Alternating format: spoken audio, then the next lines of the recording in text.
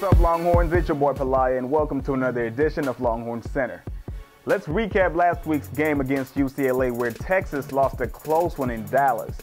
This game was neck and neck all night long, with Texas taking a 10-3 lead into halftime. UCLA's Brett Hundley injured his non-throwing elbow in the first quarter and did not return, leaving his backup Jerry Neuheisel to take over the offense. After UCLA tied it at 10 in the third, they then took the lead in the fourth quarter by a field goal, making it 13-10, before Texas responded with a hurry-up touchdown to go up 17-13. UCLA again answered, this time off a pump-and-go route, resulting in a 33-yard touchdown pass from Neuheisel to Jordan Payton.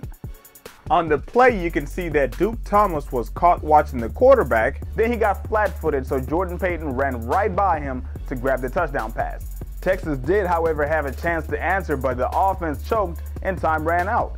Now, despite the loss, the team did show signs of improvement, especially against the 12th-ranked UCLA. Quarterback Tyrone Swoops appeared to be getting more comfortable running the offense and also showed off his arm strength. At one point when Texas was running their hurry-up offense, they had UCLA completely on their heels on their way to scoring a touchdown. These were positive flashes of potential, however, the team still needs to be able to finish and close out games. And it wasn't the last play that got us beat, but there's just so many plays within that game that we had a chance to put it away. An important update out of Austin came this week that David Ash will be officially retiring from football given his concussion history.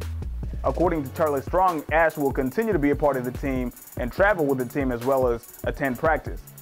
Texas had a Week 4 bye week to prepare for Big 12 play, starting with Kansas in Week 5. Now, Kansas is a team still trying to figure themselves out, and they're currently 2-1 after beating Central Michigan 24-10 this past Saturday. And with that said, it is now time for our game prediction for Week 5, so here we go. Texas will be playing away this time, and the Jayhawks are a team which has its own offensive struggle, much like the Longhorns. But that's going to be great news for the Longhorn defense, which you can expect to overwhelm this Kansas offense. Look for Texas to force a couple of turnovers because that front seven will probably have a field day Saturday. Offensively, the Horns will hopefully implement more and more of that hurry-up offense we saw against UCLA and put up their highest score thus far in the season. So that being said, Texas wins this one 49-14 to open the Big 12, putting them at 2-2 for the season. Let me know what you guys think in the comments section. You can also tweet me at @IamPelaiah and also subscribe for more. I'll see you guys next week. Hook 'em Horns.